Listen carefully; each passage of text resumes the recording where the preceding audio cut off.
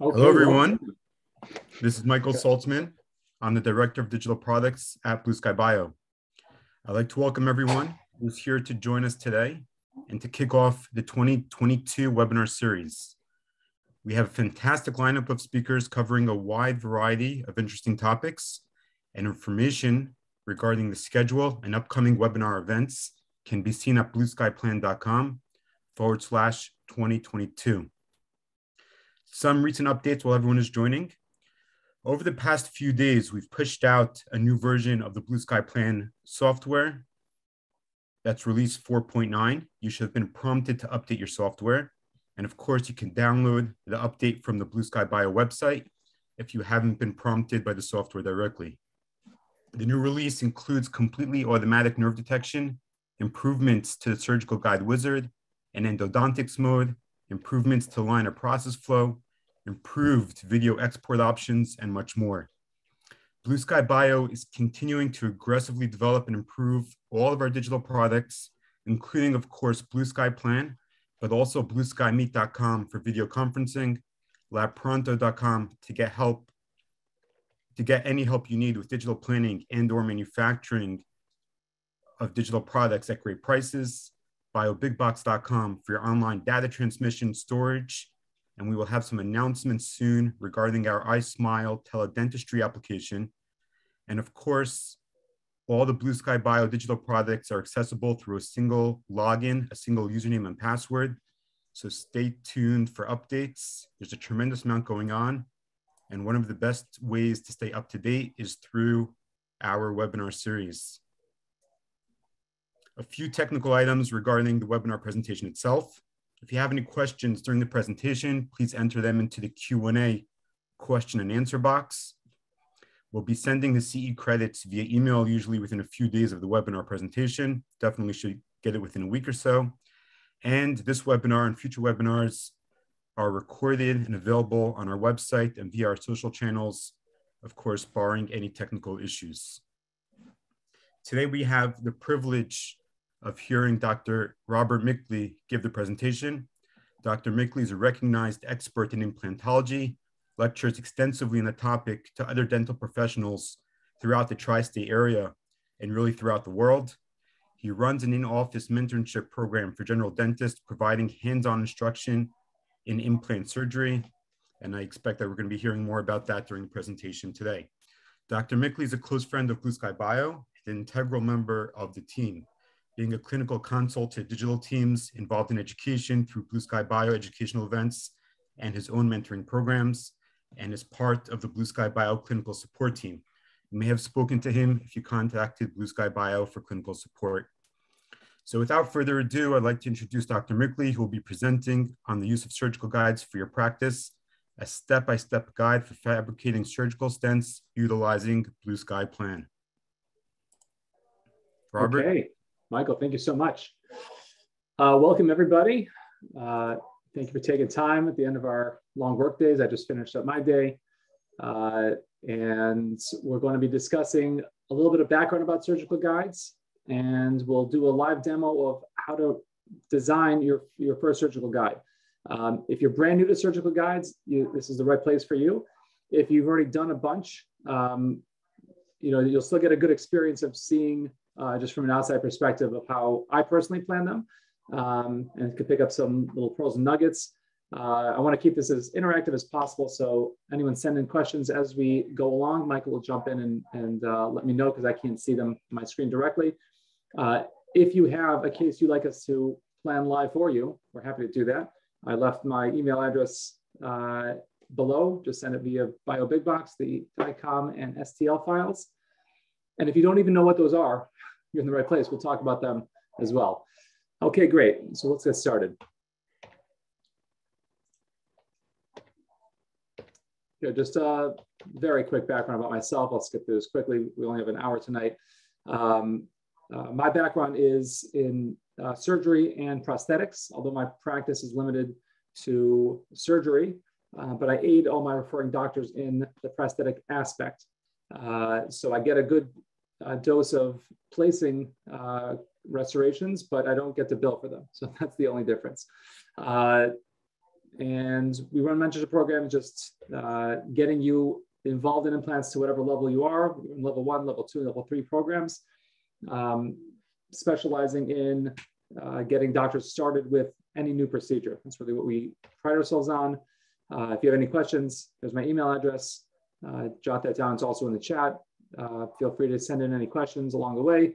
I also have the privilege of being on board with the clinical team with Blue Sky Bio. So if you've ever called to some clinical questions, I'm one of the people who in between patients gets to answer the phone. Good. All right. So what exactly is guided surgery? It is a template that's going to help us place the surgical device in the intended location. And it's not just us as dentists that are doing this. You know, as I'm active in the world of scanning and placing and working with DICOMs, you see that dentists are not the only people involved in this. Physicians are as well. This is a case I saw posted where they're basically doing the same thing we are, taking a DICOM of a CT scan of a patient, designing after a fracture of where the bone they would like to place to have it align, where their plates are going to want to line up exactly. They will 3D print the bone in advance and a custom jig of how to place this on top and go ahead and do the surgery. Pretty much exactly what we're doing. I always will tease my colleagues in the orthopedic world that we have our screws have to go exactly in the right spot. They just need to fixate something into place. We need to have a crown sit on top of here on occlusion. So we have to be a little more precise than they do. But yeah, just to see the same concepts going on, bouncing ideas off each other is a lot of fun. So guided surgery, what are some of the advantages? Obviously safety. We talk about this with our patients all the time. You know, why are we doing this? I charge a nominal fee for my guides. I charge $350. I print them in-house. You can see my Form 3B behind me.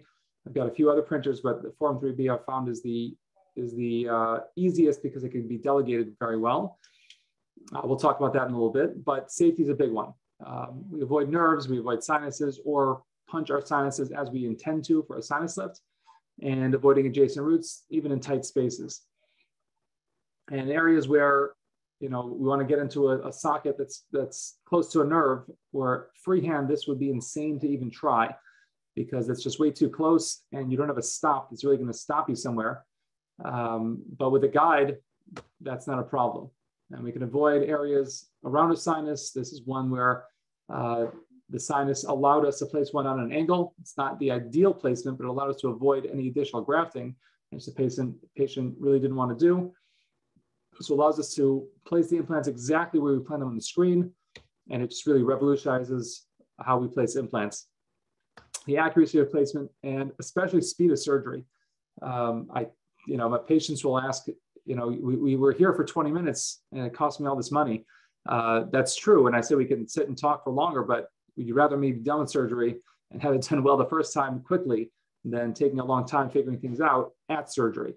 So I will spend my time with a cup of coffee, planning these implants in advance and having a guide printed rather than spending chair time doing it while my patients are there. And it also helps me really integrate the restorative plan and makes in my case, the referring doctor feel very part of the surgery. It's not just showing up the day of the restoration and let's figure out where this is. They know in advance where that tooth was planned. If they have any input of where to put it, they'll let me know. And it just makes the whole process a lot more streamlined. And also when the patient gets back to the general dentist, they feel a lot more a part of the situation, that they know that their doctor has been a part of this planning process the whole time. Disadvantages. Well, costs, I leave as a question mark, and we're going to discuss this in some depth here, because this early on in the days of 3D printing was a big deal because it required a high cost to get into the game. Learning curve is there, but that's been shortened and shortened with a lot of the AI that has been added to Blue Sky Plan. I can't even tell you the difference of what it used to be planning a case and what it is now. And we'll see that when we get to the hands-on portion. Knowledge base, you certainly have to know what you're doing. But again, the more you're able to outsource things, the less knowledge you have to have yourself. You have to have knowledge that things need to get done. But once you have a guide, the overall knowledge base is pretty low because you know how to place an implant already. It's just going to get you guided into place.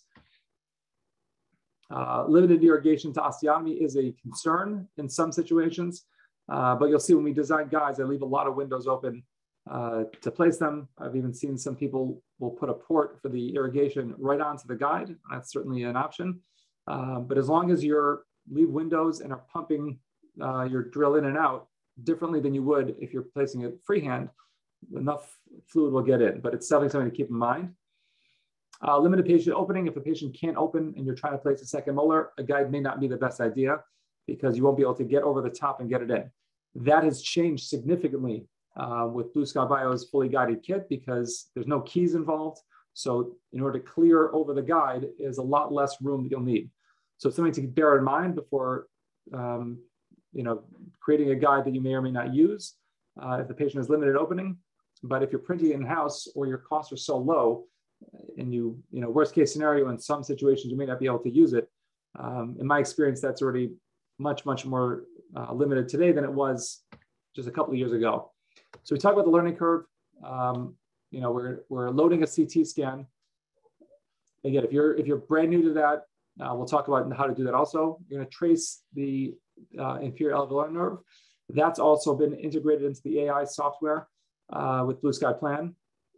You still have to check it and verify it, but the process of clicking every step of the nerve has been taken off our hands. Loading a digital model is simply a click of a button now. A digital wax up. The next update is going to have an update where it'll actually place a crown in for you. We've got to test it. Works really, really well. But just placing a single crown is no big deal. Merging the scans and the models. Again, this used to be very tedious with lots of markers all over the place and scan appliances. And sometimes we still do go back and use that for cases with lots of metal or fully edentulous patients. But if you've got a patient with teeth and have a good scan with not a lot of artifacts, it will, with one click, merge you right into place. Planning the implants in the best restorative and surgical position. Again, what this means is once we know where our crown is going to go, and I always plan my crowns first, then I will decide where the implant will best be served. So if I've got plenty of bone, that's easy. I put it in the most ideal location. But sometimes you have limited bone and you've got to really maneuver exactly into the right spot. So you can then decide based on my surgical problems of limited bone, how am I going to get this restoration to fit? So I want that question answered before the implant's placed, not afterwards, and trying to get a crown into a bad situation. Selecting the proper guide tube. With a fully guided kit, you just have one tube. So that made life very easy. But if you have different kits or other guides or other kits you want to use, it's all part of the learning curve to learn how to set that up. Designing the guide outline is very simple with a couple of clicks. Again, it's become much more streamlined. Printing the guide, that can be outsourced certainly. You don't have to have a printer, but once you get going with a few of these, you definitely print your in-house is a huge advantage.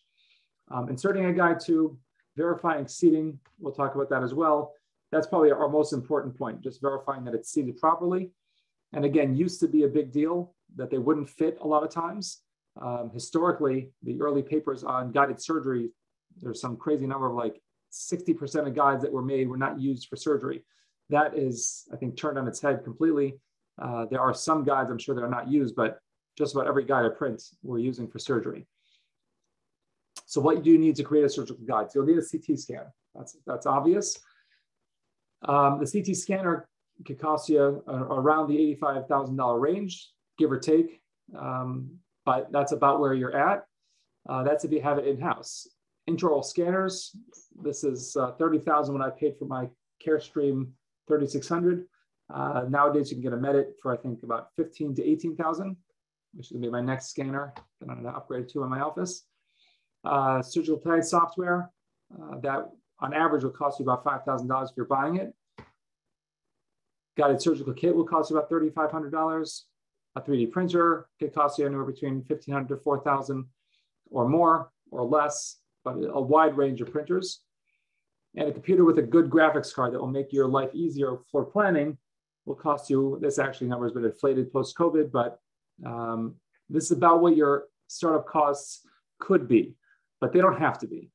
This is the Maserati version of what we're talking about. But there's a lot of corners you can cut and come out with the same surgical guide.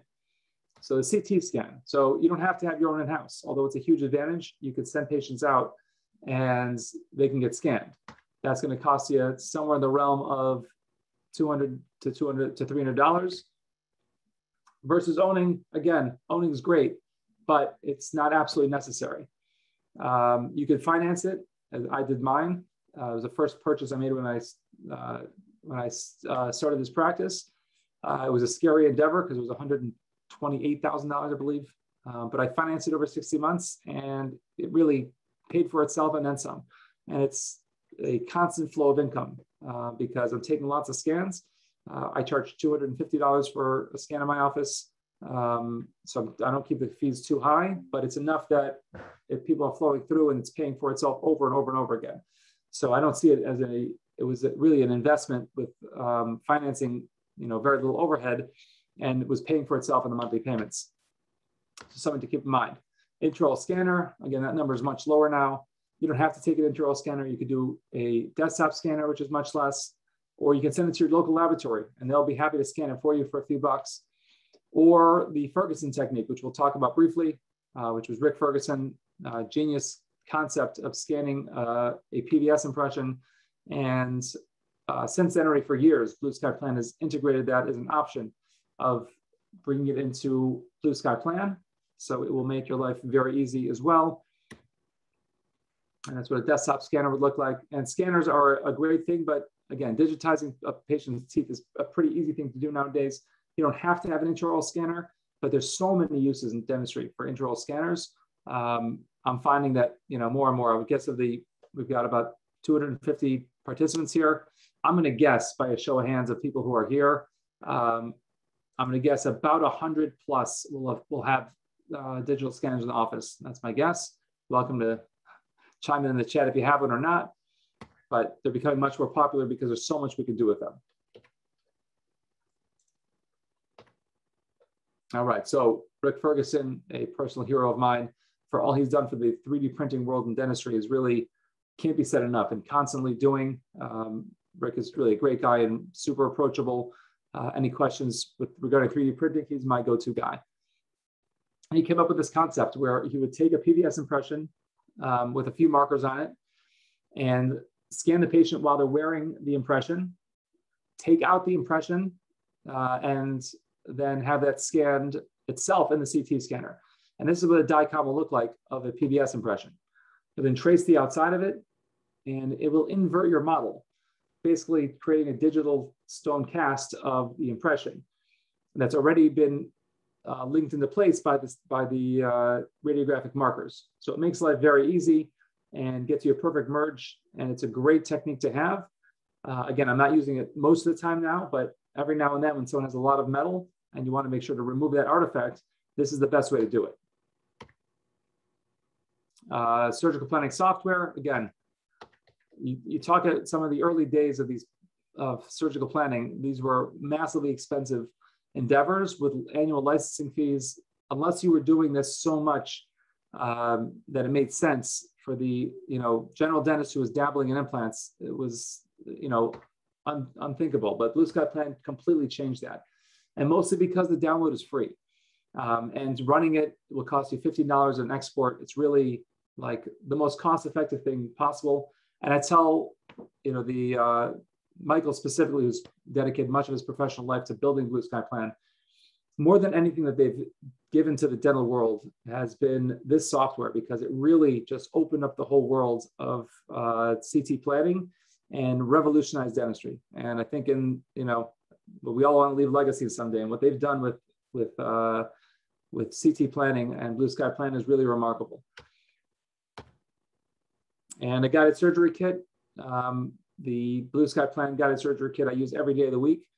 I use it guided and non-guided, and it's fantastic. To me, it's really a no-brainer. As anyone asks me which kit should I use to get started with any surgery, I tell them get the guided kit, because in no time, when you start placing implants, you'll move into guides pretty quickly. And because it could work for both, it's a no-brainer. It's the one kit that you'll need in the office. And again, older kits had lots of screws, lots of parts. Blue Sky fully guided kit, no sleeves. It can even be done keyless, and it can be done sleeveless. So it's, again, a no-brainer, and it can be done without a surgical guide at all. Good. And then we could talk about pilot drills and one-cut drills. So you don't even have to have this kit to get into guided surgery. You can do a pilot guide or a one-cut drill and just order one drill and do guided surgery as well. And again, the difference between a fully guided kit and a pilot kit is going to look like this. The fully guided kit has the built-in stops at different lengths into the shank of the handpiece, the shank of the drill. Any other drill kit you can get to be fully guided, but it's going to have the stops built into the guide, as you see down here. Both will work. Tonight we're going to talk about doing the fully guided kit just because it's easier, but it's a couple extra steps to get you into a pilot guide or one-cut drill, or retrofitting your existing surgical kit to work with a guide. And 3D printers, again, this is the first one I got. It was a Robox. Still love it. They're actually, my print head went down on me about a year ago, and they are like short on parts. So I'm like waiting a year to get this thing fixed or replaced. But I love that that printer. I actually keep it on in my waiting room, and patients love seeing stuff printing on it because it's the resin-based ones. You can't see it while it's printing because it's happening in liquid. But this is an additive, and it's really cool to watch. Patients love seeing it. Relatively small investment, no post-curing. It's a great, fun little printer for small stuff, single guides. It's really, really fantastic.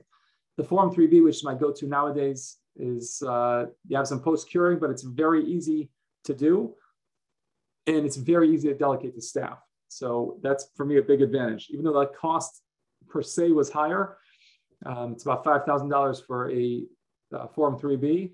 You can get a small desktop printer for $500, but it's just a lot more work goes into getting a print out of it. A Form 3D is really just plug and play, and I taught my staff how to put it on, take it off, post-cure it, and they take care of all of it for me nowadays.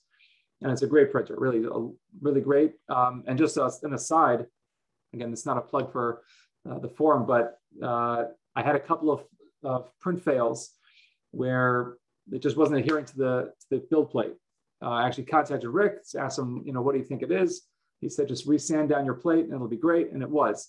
But Form is constantly seeing what's going on your printer. And they sent me an email. We see you had a couple of fails. Can we help you? And that really blew my mind. And I told them, Rick Ferguson already fixed it for you. So not an issue. But I was so impressed with the proactive nature of that. And that they could even talk to my staff and have sent an email to the office and have the problem fixed before I even knew it was there. That's phenomenal. And of course, Lab Pronto. You don't have to have a printer. You can send it to Lab Pronto. They'll do all the planning for you, and they'll do the printing for you and ship it in the mail, and you'll have it in a couple of days. You can even rush it and have it tomorrow. To me, one of the greatest advantages of having a printer in-house is that I could do it quickly. I could see a patient today, and they can come back, in an hour, and we can have a guide ready. Usually it's going to be the next day that they'll come in, but just to have that available is really fantastic. And that will run you about $60, give or take, again, number of implants, how much you want them to do for you, but it's a fantastic option. Post-curing, again, varies greatly of what kind of a post-cure machine you'll have. They can run high, they can run, pretty inexpensive. Just a nail cure will work also.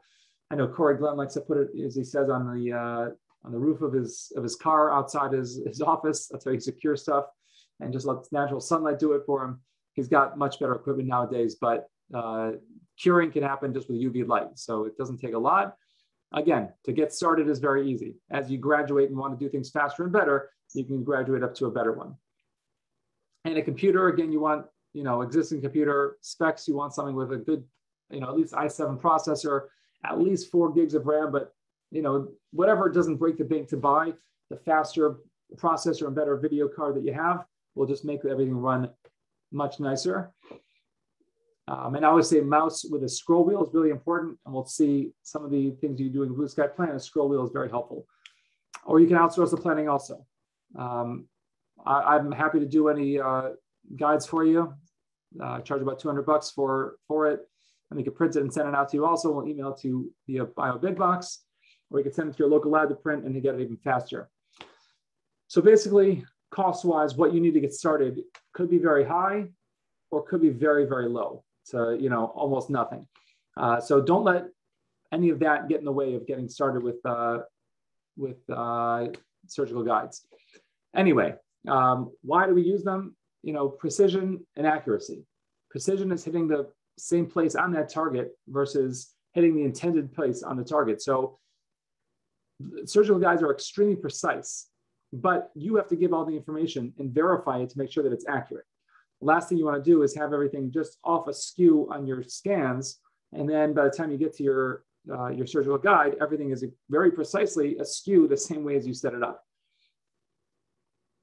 Tooth versus bone versus mucosa supported. Tooth supported is the way to start because it's a fixed thing in the mouth. It's not going to move, easily verified, and just the easiest thing to do. Once you move into mucosa, there's just more give. So we're generally going to want things in occlusion to make sure that everything's sitting nicely. You want to verify it as easily as possible.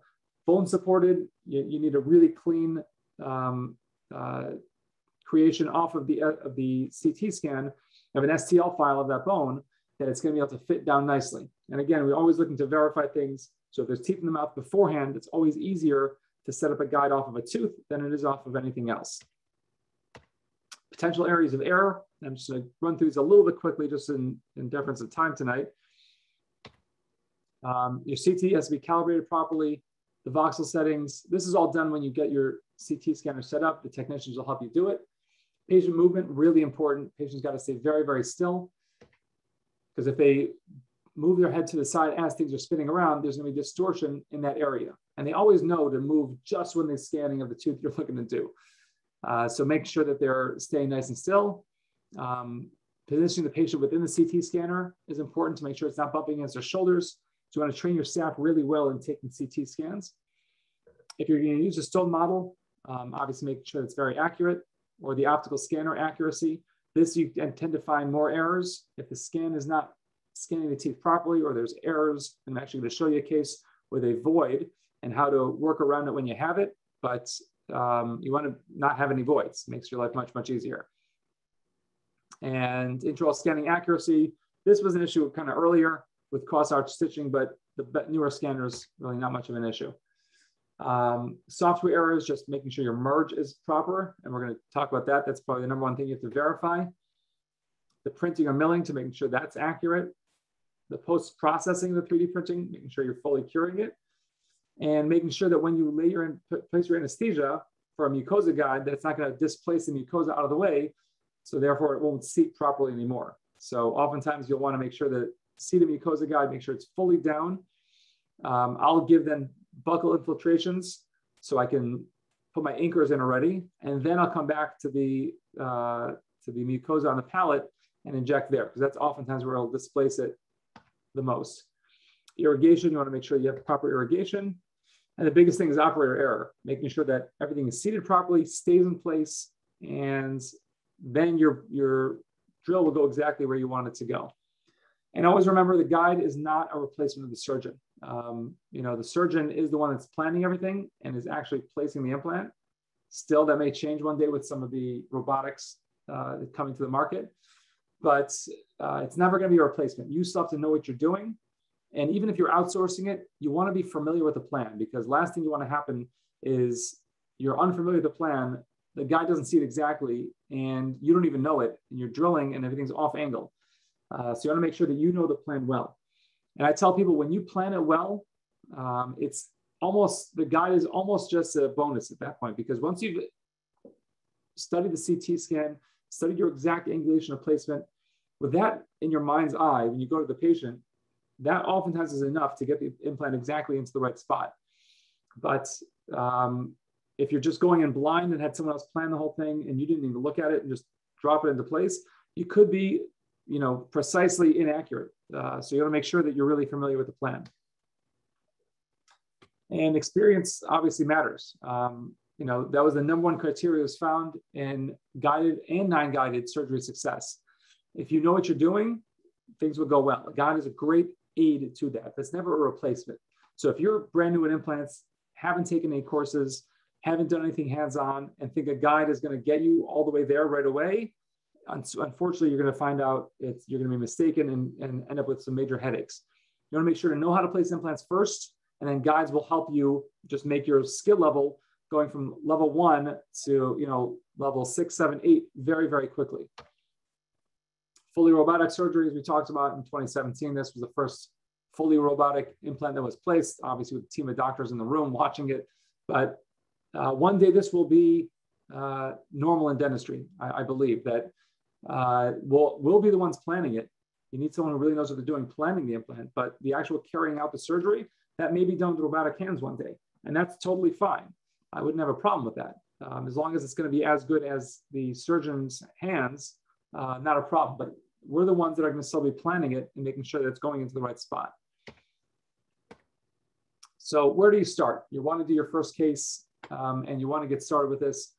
Always choose a case that you would do guided otherwise, and then make a guide for that. Meaning, don't start your first guided case as a full arch with, you know, crazy angles everywhere. You're going to be in for a rough ride because there's a learning curve to just getting used to what it feels like to place a guide.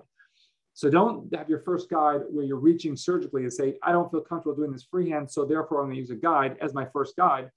First, get comfortable with guides, then move into those hard cases where guides can help you reach a little bit further.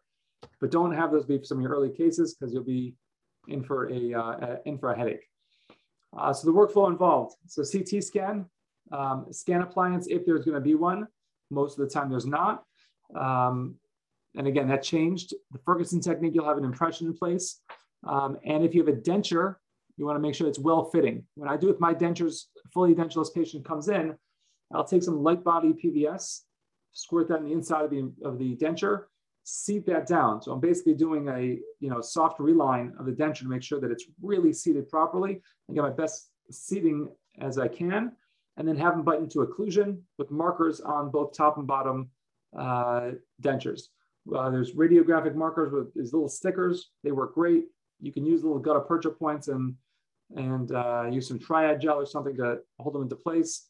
But these little stickers work great because it's a single glass bead that's radio opaque and it fits right into place. We have them on the Blue Sky Bio website. You can leave a message in the chat or email me. I'm happy to send you a link, but they work out really, really well. You're going to digitize your restorative plan. You're going to take an optical impression of the stone model or of the STL file by your lab. We're going to do a digital wax up, and I like to do single teeth right in Blue Sky Plan. It's very easy. Anything more advanced than that, I'll use ExoCAD. But if it's, again, more advanced that I'm doing, quadrants or arches, I want to make sure that I'm planning my implants where the future teeth really will be. So you want to make sure that it's done really accurately. So Blue Sky Plan, Mesh Mixer also is great. Those aren't familiar with Mesh Mixer, we've got tons of videos on YouTube with some real experts talking about how you integrate Mesh Mixer into dentistry. There's even Christian Brennis has been kind enough to upload years ago already.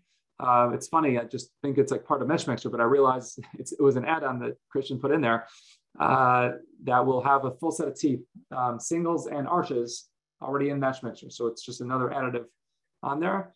Analog wax ups that can be scanned into a digital format. That's also possible. If you still like doing wax ups and you're just more comfortable with that, not a problem. Don't take that out of your workflow because you feel like you have to go digital. You can do an analog wax up, scan that, and then put it into place. So you're going to merge your STL file into a CT scan.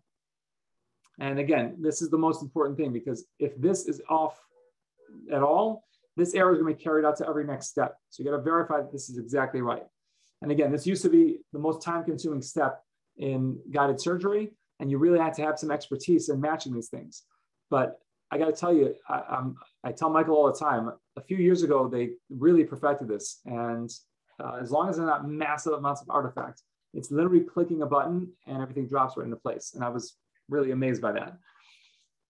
he could probably give a 8-hour lecture on how that works. I have absolutely no idea, but it just does. So I'm very happy it does.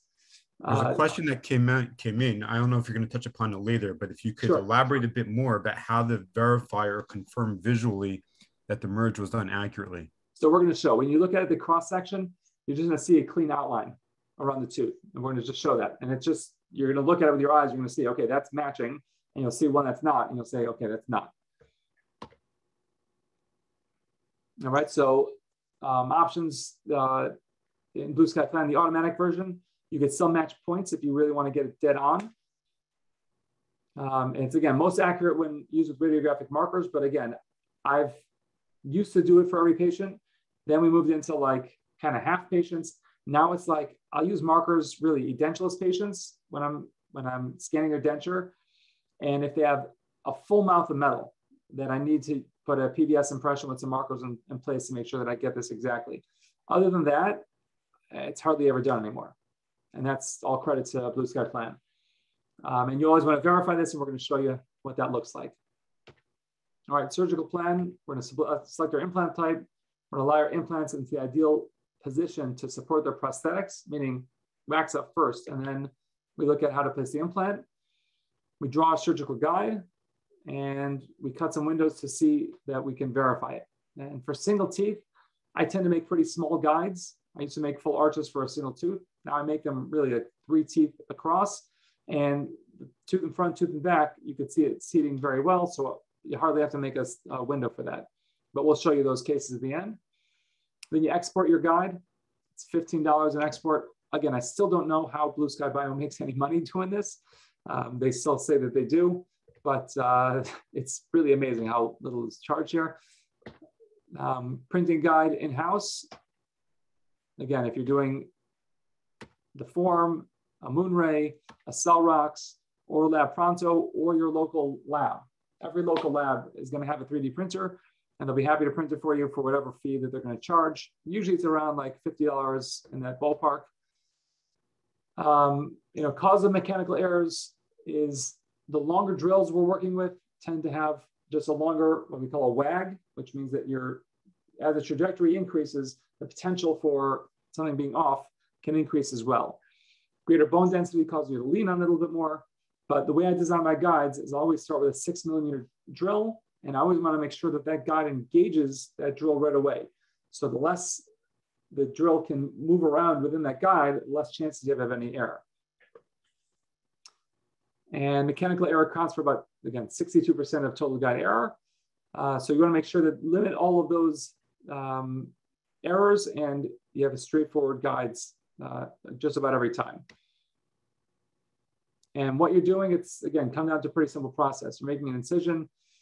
They have a punch here, but I hate punches. I have a whole lecture on why punches are, totally undoes what we're trying to do in implant dentistry. You need attached tissue critically around implants. If you want, email me. I'm happy to send you a bunch of slides on cases of failed implants when you have no attached tissue, and implants that last you, decades when you have attached tissue. So I'm just about always making an incision, and then seating my guide, making sure I've designed my guide with the incision in mind as well, so that my flap's not going to get in the way.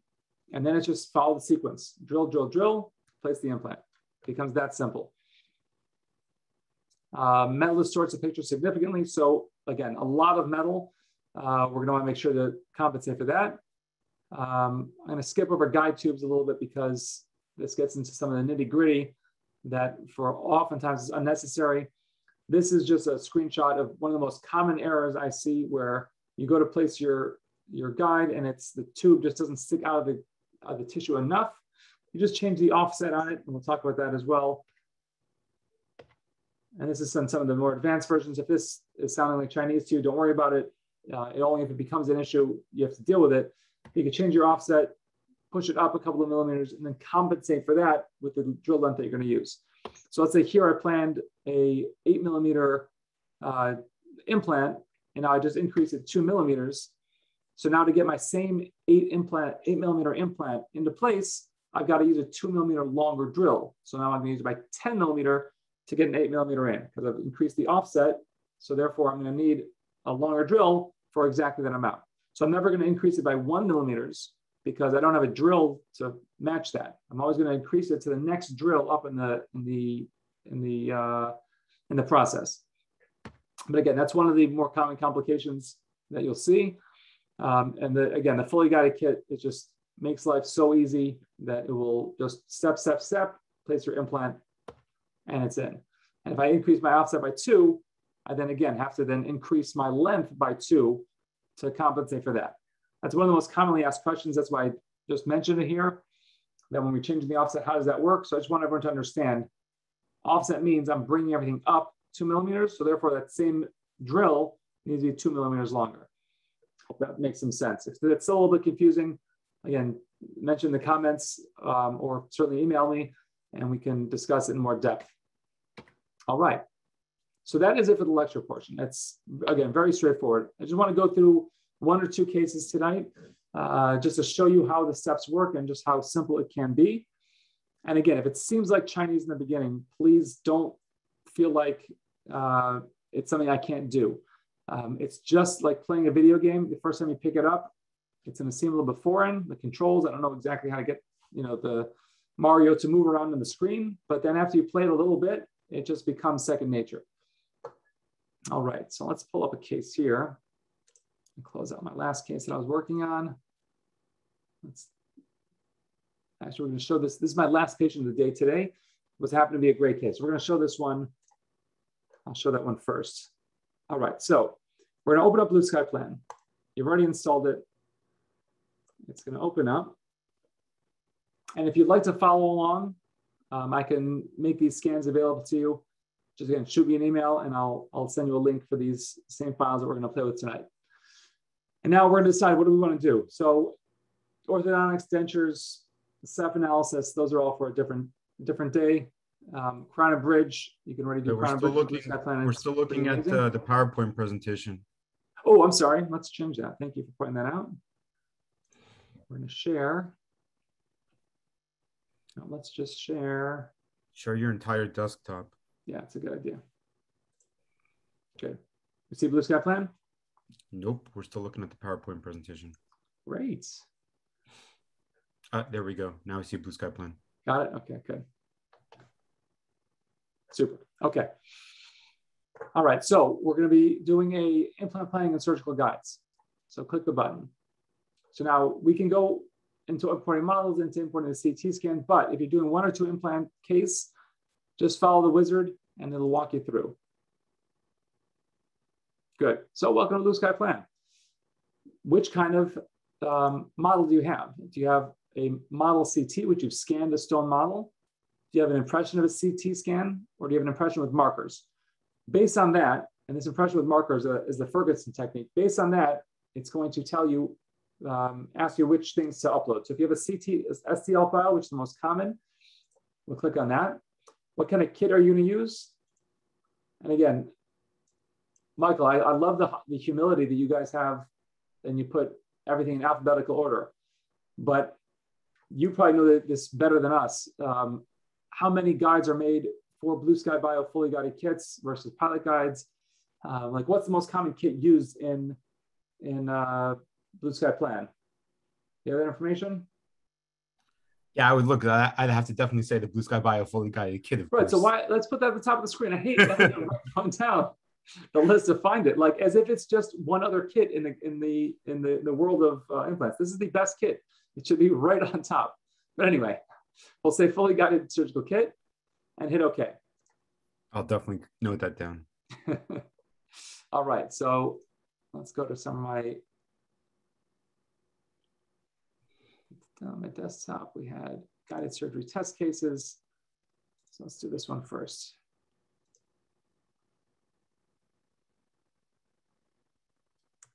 So it's pulling in the DICOM data.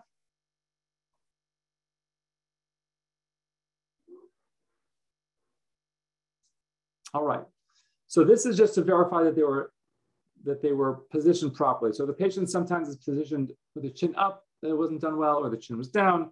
You can realign it here, although it doesn't make much of a difference.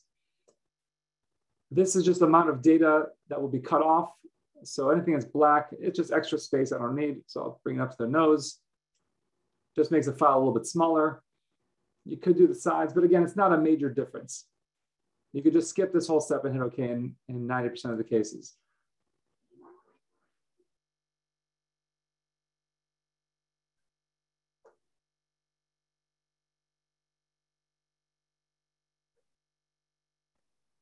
Good. So it's already going to detect the nerves for me, assuming we're dealing with the mandible.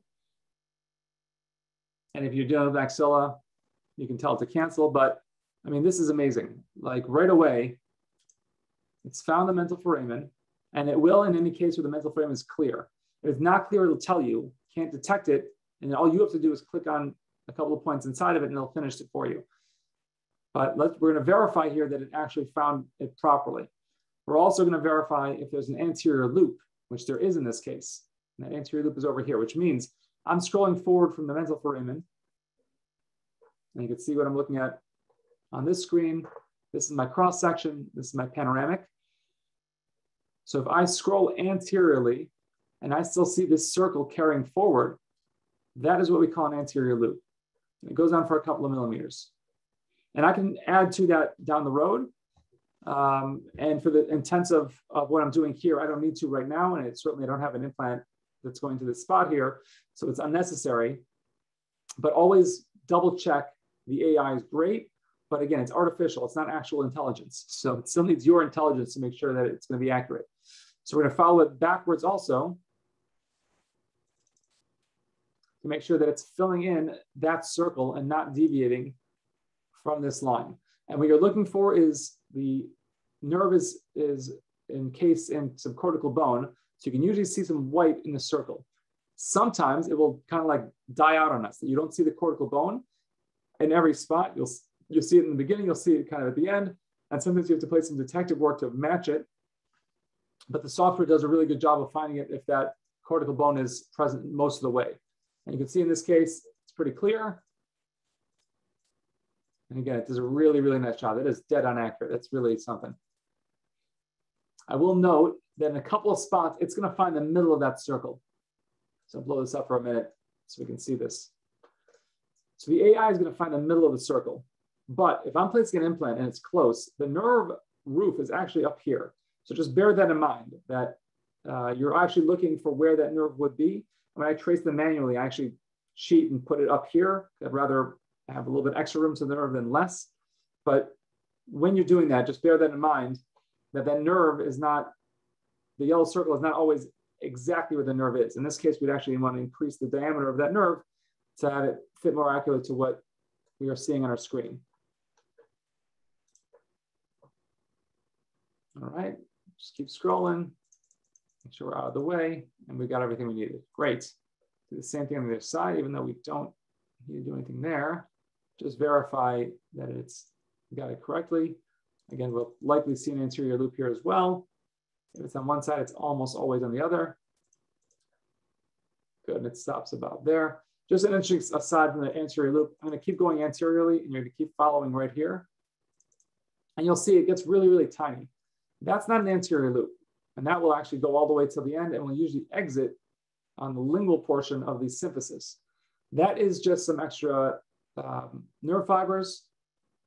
I have drilled through those and you're not going to cause paresthesias from that.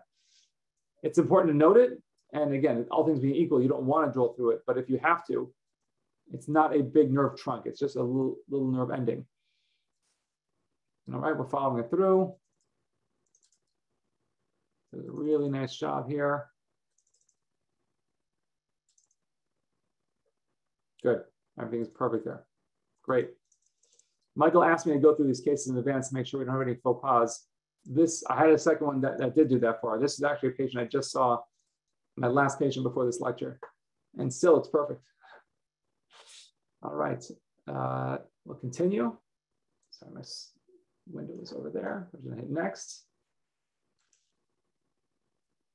Now it's going to ask me to open my model. I'm going to go to that same patient. I'm going to grab onto the mandible. I hit OK. I'm going to tell it it's the mandible versus the maxilla. And now it is doing the alignment. And again, look, I've got metal on all the crowns on the right side. So it's actually going to be a little bit askew. I was expecting that. So we're going to show you how to fix that up. But there's just too much metal on this side to get it exact. On its first try, it's actually quite off here, but I'm going to show you how to fix that up. I'm actually glad it happened here. Good. It could be that if you raise the density threshold prior to doing the merge, and the merge would be more accurate. Ah, okay. See, I learned something tonight. Can I go back and do this one more time in the wizard? Yeah. So I hit backwards. Just hit the, wait. On top of the step is all the options. If you click on the name of the step, then we'll redo the step. So if you click automatic model alignment on the top of the step that you're on now. Oh, there we go. Let's see if that has better.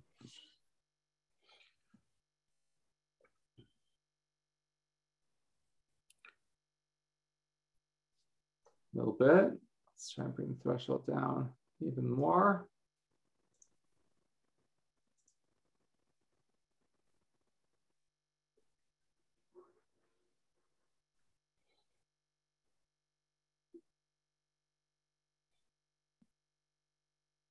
No, it's still seeing something here. It's not matching. All right, we'll fix it in the next step. We'll align it to the teeth. Because it's just trying to match where is that first tooth, and it's having trouble finding it. Can we do that in the wizard step? Yeah, you could click manual alignment. Oh, perfect. Okay, good. So if you see that happen and you don't see a perfect outline, so what you're looking for is that outline in the cross section matches everything. But when there's metal in place, and especially large crowns like that with implants, sometimes it'll do that. What we'll do is you right click on the tooth, you get these the crosshairs will show up, and click on the tooth. And just click on the tooth in the panoramic. So you don't have to be exact here. You just want to be in the same ballpark. You can do a couple at a time. And what you're basically telling the computer is, look at this area to find a tooth, and that's the tooth I'm talking about.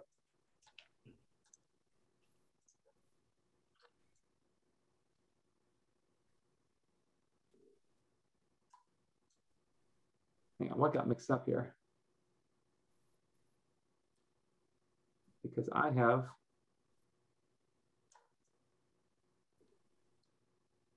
less teeth than in the mouth. Okay, Michael, I apologize. Go through the scan beforehand. There's an error in the stitch here. And you can see it right there. My assistant just took the scan, and there's an error in the stitch right there. Okay, this case will not merge. All right, we're gonna do another case. Apologies. But yeah, that's live webinars for you. There's less teeth here than there are in here. Something got cut off. All right, let's go back. I've actually never seen that once before on my scanner. That's actually just cut out teeth. Very interesting. All right, let's start a new case. I'm gonna X out here. And discard that. And let's try that again. Now we'll do the rehearsed case.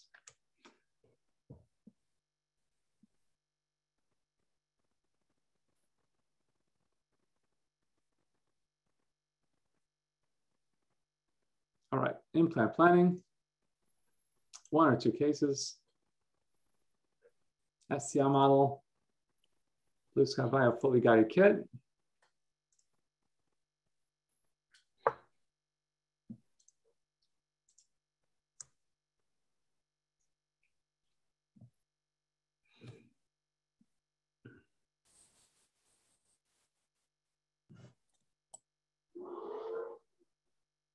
Same thing here. You can cut off a little bit just to create the dead air, but just hit OK.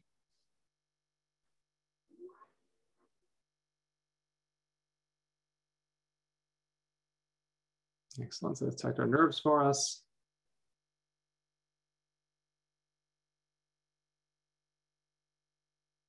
And this is actually a case of a patient who came in this week who wanted things done the same day, and we were able to do it for him. So you can see on this side, the match happened perfectly.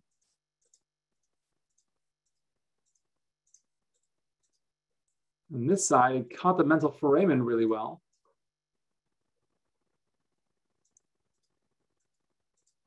But then it zagged.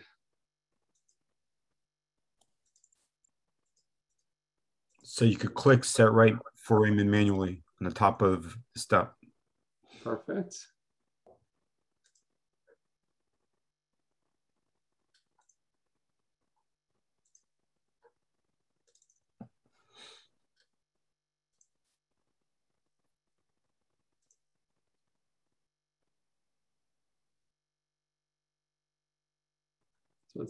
So it's funny. This patient, I wasn't sure if it has a double nerve, but it looks like that if you could see a kind of a scan of an outline over down here, that nerve might be a double nerve here. And I think that's what's throwing it off.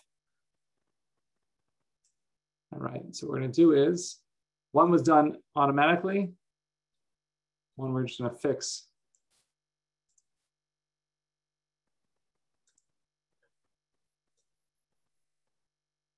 Bring it right back into that hole.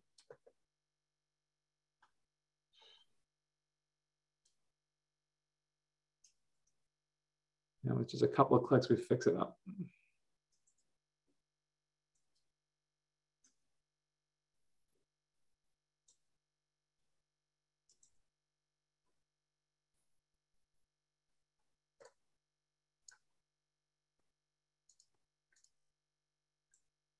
Last one in. And good. And that's as hard as the whole thing is to fix if there's an error. And again, you can see this kind of like shadow of a double nerve down here, and that's what threw the software off a little bit. Interesting. Okay, good. All right, next. Now look at his mandible. I should have trimmed the threshold down.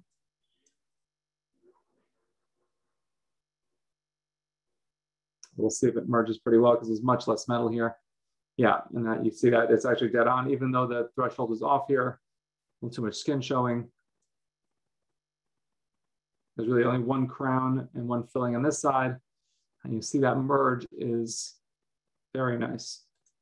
The way I'm going to check it is this, my cross section. And you see the outline of it's around the teeth. That's what we're looking for. If it's off, you would see the outline out here. It would be off and just askew. But when it's wrapping around the tooth, just like that, that's exactly what you're looking for. So we know we have an accurate merge. And I usually check at the tooth, the adjacent teeth right around it. On crown teeth, it's harder to tell because of the artifact. But as long as you see every other tooth is dead on,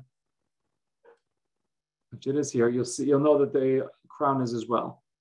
Okay, great. Next again. Now it's going to ask us to wax up a tooth. So let's grab onto 19.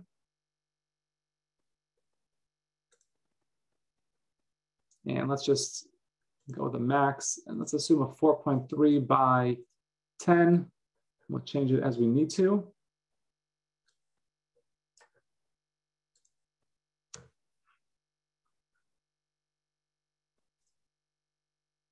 And then I'm just going to click onto the space. And it's going to put the tooth into place. And I'm just going to change my angulation. It's going to automatically put the implant directly under the crown.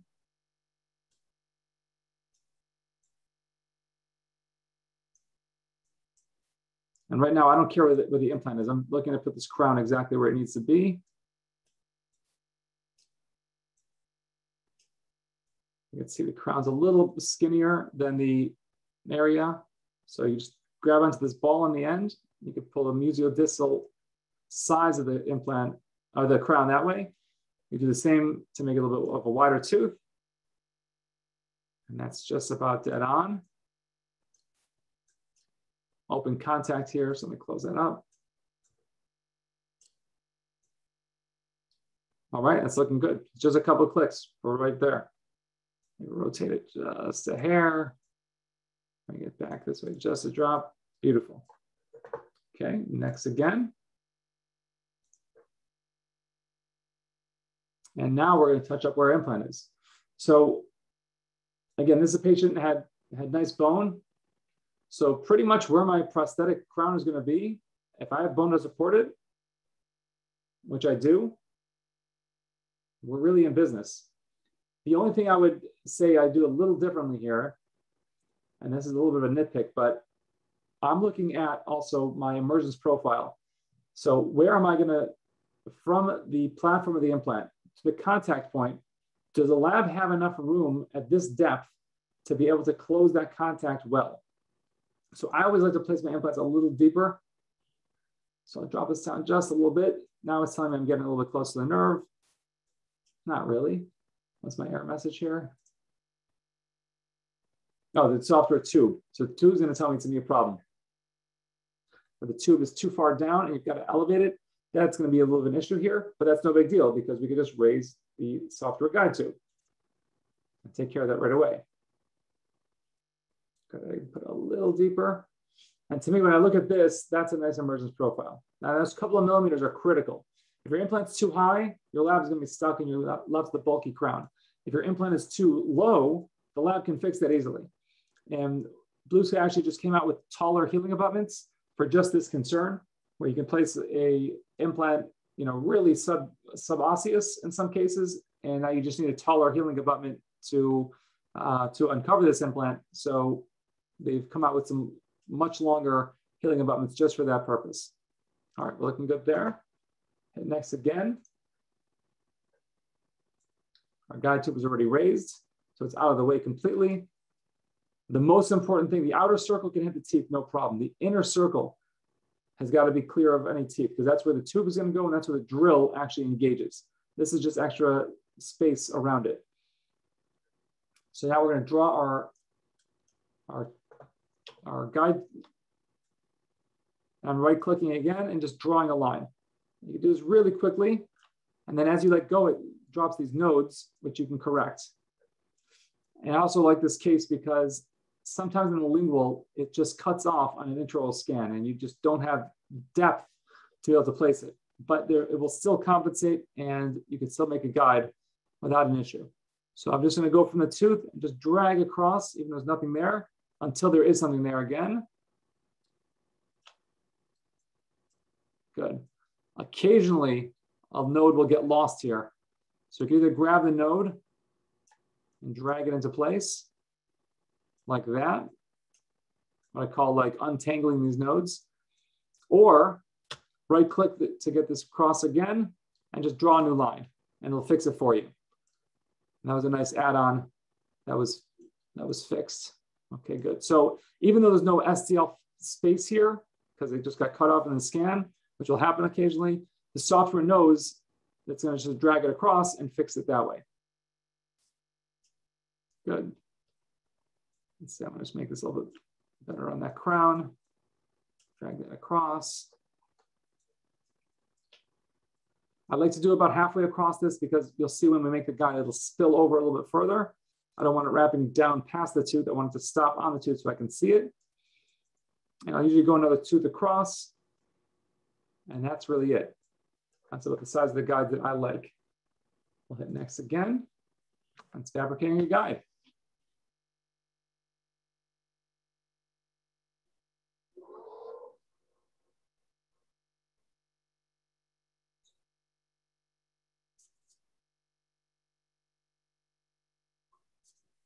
And I've got like 1,000 screens open here. That's why it's taking its time.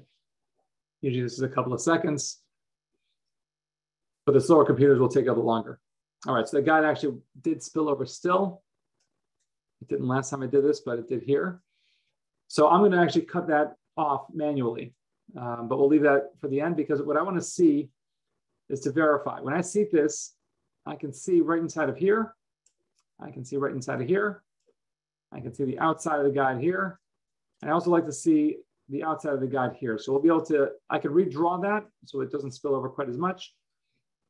But we'll leave that alone and I'll cut that off manually. I could do that again with a burr, or I could just do it before I print it, just cut that off. All right, let's go ahead and next. And we'll save it. I'm just gonna save this to my desktop for now.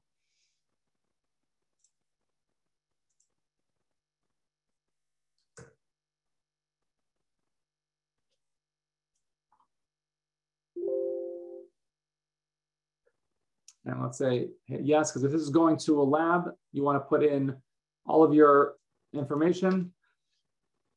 and sign off on the guide being exactly like you want it to be. I gotta check off, approving the planning, I'm approving the surgical guide, apply and save.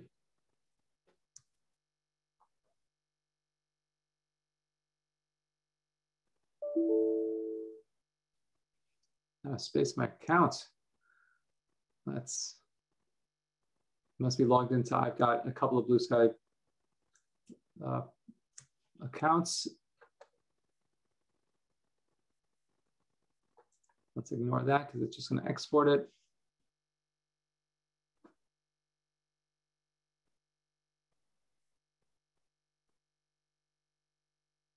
Okay, so this puts me right to Lab Pronto, and I can put in all my options here to send it. So number of jaws, put your patient identifiers, how the model is being sent. In this case, we're doing none. Digital files, shipping, if you want to label or not. If you want a case review, we'll have the lab call you. In this case, we just did it together, all set. Number of implants, we're doing one here.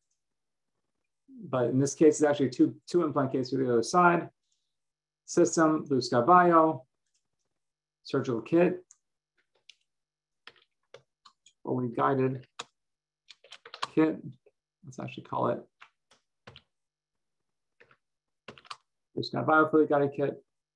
Tooth position was 19. We already did this planning, so this becomes superfluous. Everything else is fine.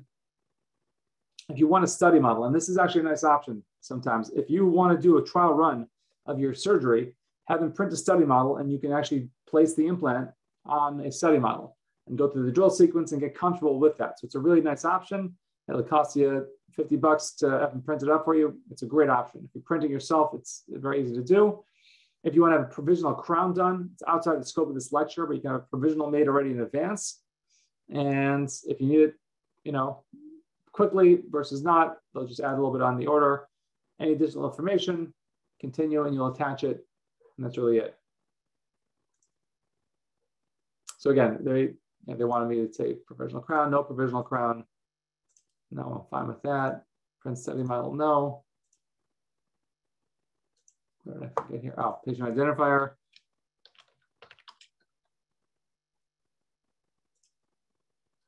And then we just attach the file that we just exported and send it off.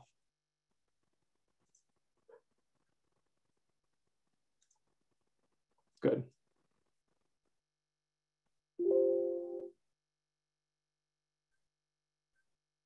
And again, here's what drills I'm going to need, the color involved, just again, step by step, very easy. These drill reports were really important in the early days when you had so many parts that it was impossible to keep track of everything. Now, this is, it'll tell you the tube that you'll need to order, but otherwise it's just follow the instructions of the guide. Use the next size up, one step at a time, and that's really it. And that's it in a nutshell. It's really that simple. If you're printing it, you would export this as a separate export. If you're sending it out to the lab, you'd send it to them. I'll hit OK.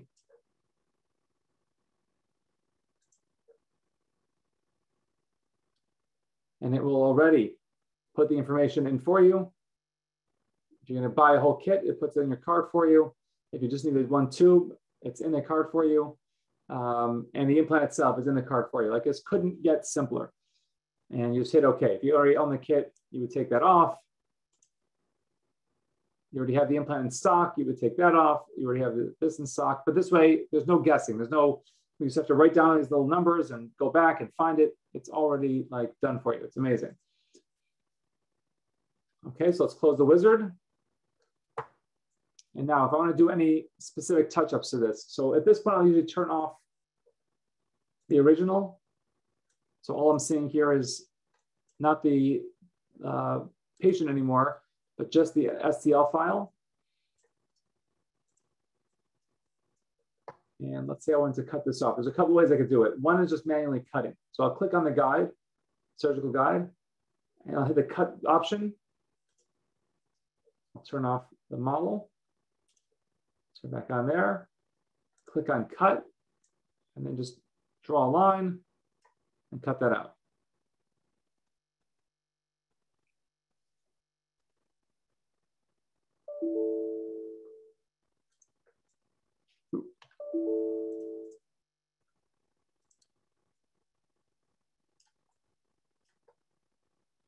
So it hollowed out the mesh for me. Okay, I'm gonna do it a different way. I usually don't do the cut.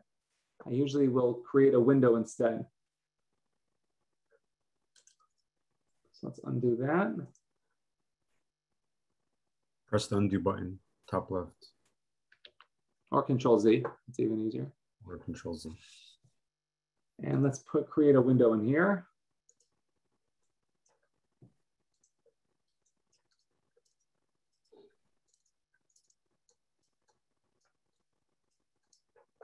Go back to the guide panel.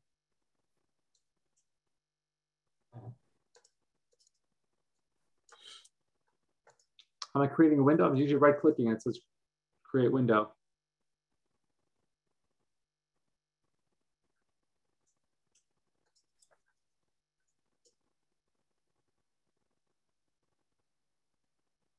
You know, I can go to advanced mode to do it. Do I need to be in advanced mode to create a window here, Michael? I think so. Yeah. Okay. All right, good. For advanced. Actually, as part of the wizard process, I think you could. I skipped over that. Okay. Yeah. All right, well, I'll actually leave that alone for now because this obviously would fit just fine anyway. Another thing I like to do is put in some text. So let's say I'll put the patient's initials or the size of the implant, or if I change the offset, I'll put that information in. So I just remind myself that there's an offset here. So let's say we offset it here by 2. So I'll write +2. And I'll put that on the side. And the way to increase or decrease the size, you zoom in, you zoom out. So the more I zoom in, it makes it smaller. The more I zoom out, it makes it bigger. Put it right there, hit apply text. And there it is. And I'll put any other information on the occlusal here, just whatever I want to write on for the patient.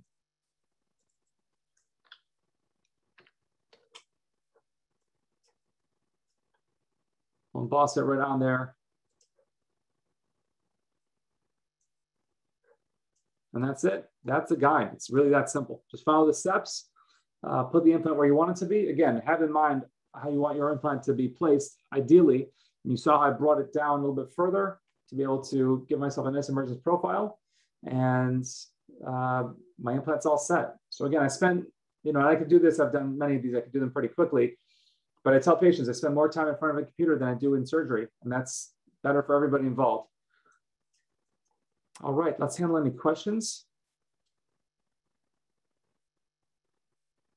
I repeated Ferguson technique just in terms of time. I'm going to leave that over for just look it up on YouTube. Rick has put it up on YouTube. It's on there, very straightforward. And you can find it on there. If you'd like to stay after, we could discuss it directly, but I'll skip through there. Speak a bit slower, I apologize. My wife complains all the time, but hopefully that's already done. Guide tubes used to fit down snugly. Recently, guides are so tight. I'm going to guess if your guide tubes are sitting down tightly, this is for Jason. Jason, are you printing yourself? Because if so, I'm guessing it's the tolerances on your printing. And if you're still there, you asked this question about 45 minutes ago. But a lot of times the tolerances on printing. So if you see consistently that you're too tight, you could just increase it by a drop, the diameters of it. And the way you do that is in the implant list. You have to be under the advanced mode, but the guide hole diameter, so that's the standard. So if it's fitting that it's too tight, just increase it by, Michael, what would you suggest? 10th or 100th millimeter? Another 10th, yeah. 10th. So instead of 5.44, we'll go 5.54. That will just increase it a little bit and your guide will slip right in. The instructions are available in PDF format or a written format. So to the best of my knowledge, no, the wizard is the written format. Like it's already there. And what I would do is take this will be up on YouTube pretty soon. and just walk through step by step. Watch me do one. I'll leave, again, send me an email. I'm happy to send you these files. And you can just literally follow this exact file step by step and recreate this exact guide. Good. Any other questions?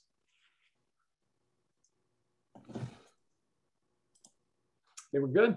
All right. Thank you, everybody. This is great. And again, if you need to reach out to me for anything else specific, check in the chat right at the top. I left my email address, implantmss@gmail.com. And you're always welcome to send scans. I'm happy to review them for you. And if you want to just go through a one-on-one session where we will just do this, walk through every step of the way, create your guide, export it, and send it off to print, happy to do that as well. Okay, so just to address a few issues. So first of all, this should be available via our website and channels and YouTube, probably starting tomorrow. So if you want to rewatch this, you could go ahead and do that. We also have a lot of playback in slower mode so you can hear me better. You could slow down the playback speed, exactly. We also have a lot of educational information available for free on blueskyplan.com, and then click on education, and you'll be able to see additional training tutorials on a variety of different topics. There is actually a help manual. If you go to the help menu, and there's an option there to see a PDF file. We also have a wiki that's available as well and accessible via our website that has all the information available online. As to repeat a few points I mentioned at the beginning, you could see the upcoming webinar schedule on blueskyplan.com/webinars 2022. We have a webinar around once a week for the next several months on a variety of different topics with fantastic speakers lined up. So I highly recommend checking out the schedule and registering for the relevant webinar sessions. They're all available at no charge, and they all will award 1 CE credit, which will be sent via email. Okay, so I think that pretty much takes care of everything. So Robert, thank you so much for your time. Thank you so much for continual ongoing education and assistance that you provide both to the Blue Sky team and to the relevant clinicians. And everybody, if you're not part of the Blue Sky Bio user group, and definitely on Facebook, check that out. There's a lot of free educational content there. A lot of people posting cases, reviewing cases, giving tips and tricks and hints. And as I mentioned, if you haven't updated to the latest version 4.9 of the software, then please go ahead and do so. And that's pretty much it. I'd like to thank everybody for attending. And Robert, thanks again. Thank you very much. Okay, great. Thank you.